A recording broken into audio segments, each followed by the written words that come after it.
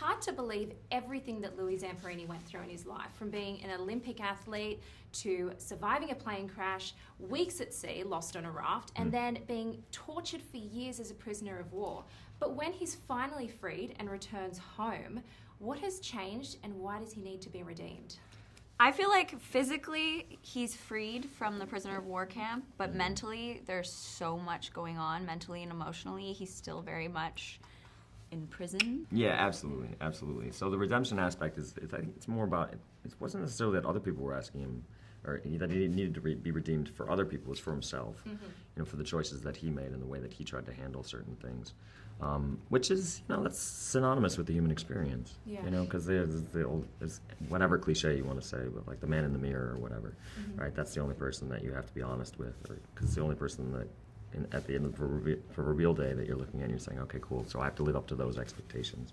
So that's what he's fighting against. So guys, it's been 2 years since you've released new music. What was it about Louis Zamperini's story and the movie that made you put aside your hiatus when you were approached to write a song for the movie? We felt like this story was worth singing about. As a songwriter, you're always looking for stories that resonate. You know, the book and the film are both such amazing inspirations to keep going, to fight for something bigger, and it felt like the song almost came to us rather than us chasing it down. It's so sad that his PTSD and his quest for revenge pushes his and Cynthia's marriage to the brink of divorce. What was it about the 1949 Billy Graham's crusades that renewed Cynthia's commitment to her marriage? She was in a really dark place. I think their marriage was a really big struggle at that point in time, and I don't think she knew what to do. PTSD wasn't really recognized at that time, so she didn't even necessarily know what he was going through. When she was introduced to Billy Graham,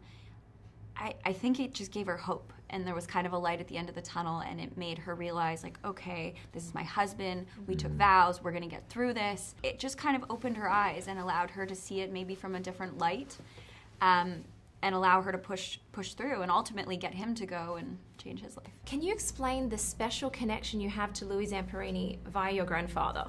Yeah, it was a story that was always kind of in circulation in our family. Our grandfather's World War II veteran, bomber pilot, shot down, POW, a lot of parallels between his story and Louis'. To be asked to kind of tell that story with what we do with songs was a real honor. The movie is about suffering, adversity, and trying to cope. So what is one way that you try and cope with some of the troubles that life brings you? Ice cream? Yeah, I don't know.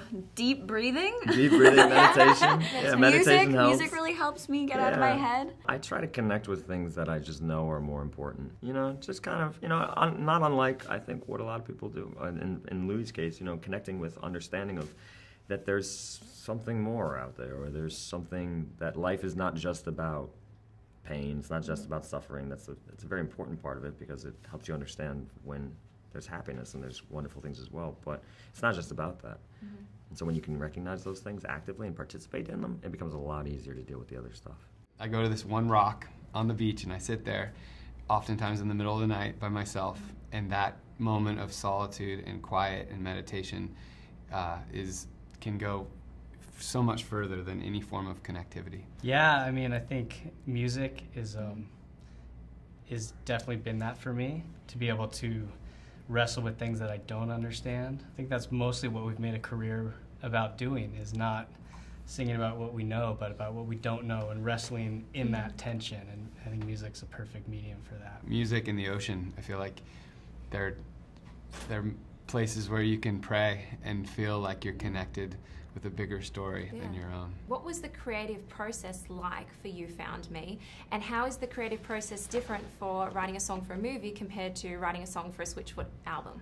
It's actually sometimes easier to write for a movie than for an album, because the movie's already being made. There's a storyline, there's a plot, there's like things that you're wanting to touch on, whereas in life, in your own life, you have a myriad of ideas and thoughts and places you can take it. So especially with this particular movie, it really did feel like we weren't having to chase after something nebulous that was hard to articulate. It felt like all the ideas and everything came to us in a very natural way.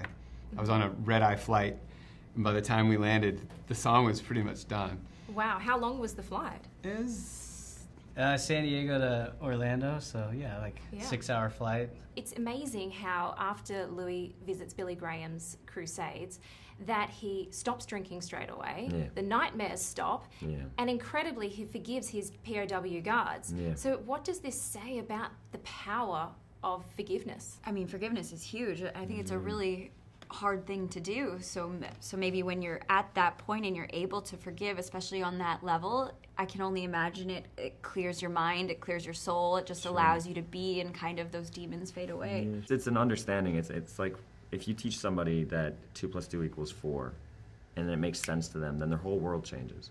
And so for Lou in this case, he was looking and looking, and he couldn't make sense of anything. And then suddenly something clicked with him, and it connected. And so then these other things that had so much power in the past, now they was able to move through them.